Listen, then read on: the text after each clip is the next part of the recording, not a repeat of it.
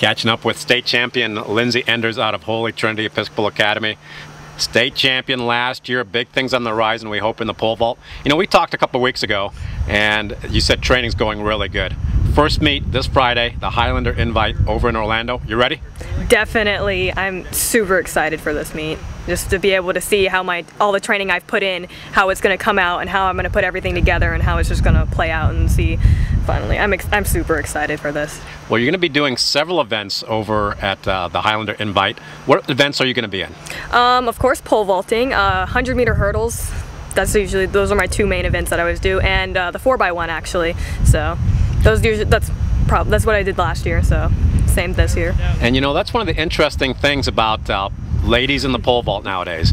I talked to your coach, Bill Falk, founder of MF Athletic, several weeks ago, and he said a lot of gymnasts, people that are really good at gymnastics, tend to be really good in the pole vault. Obviously, you've got great speed. We've seen that out on the track. You've got great hurdling technique. Did you ever do gymnastics when you were younger? I did, up to level 7. I was a gymnast. Started when I was a little itty-bitty, like 5-year-old, and I continued until about 6th grade. And then I had to stop just because of injuries and whatnot. But yes, I was a gymnast. And we can see that that's carried over, and probably one of the reasons why you're really, really successful at the pole vault. The state record, unofficially the state record, 13-1 3/4. Lacey Jansen out of Cardinal Moody back in 2001 set that at the US ATF meet during the summer. What do you think? Is Friday a possibility?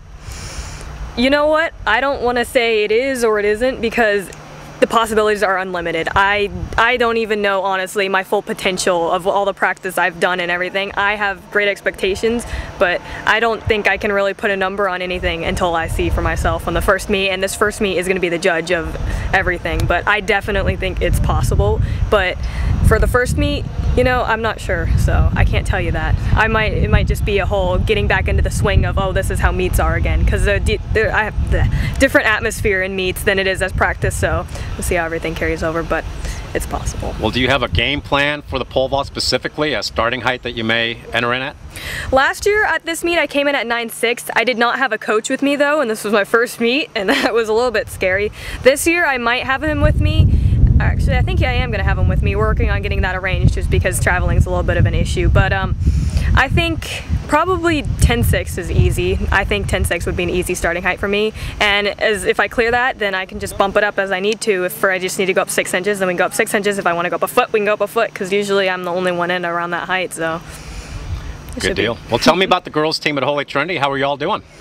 We have a humongous team this year, and I have a lot of hope for it, just because we have so many people now. We have so much breadth now, just because we can have so many people in so many events, everyone can be involved and whatnot, and we're going to have a lot of places to score lots of points. So I think our team is going to be very strong this year. Biggest team we've ever had. So.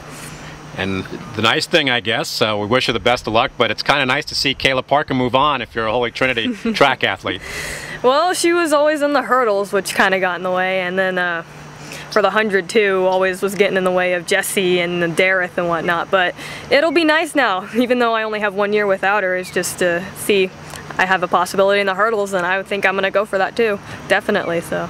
Is there a lot of talk at the team level about a state championship for Holy Trinity? Definitely. Coach Butler strives for that every year and tells us that we have the potential to do that. We just have to prove ourselves, and we have to work hard and just apply ourselves basically, and we can do it. He always says that, and I definitely think we can. We were so close last year, and this year we have an even bigger team, and I don't think we lost that many people that I feel like the people that we gained this year are going to be able to take the places of people we lost, so we're going to be able to come through and do it. So.